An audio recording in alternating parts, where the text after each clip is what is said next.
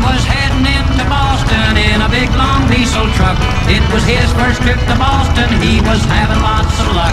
He was going the wrong direction down a one-way street in town. And this is what he said when the police chased him down.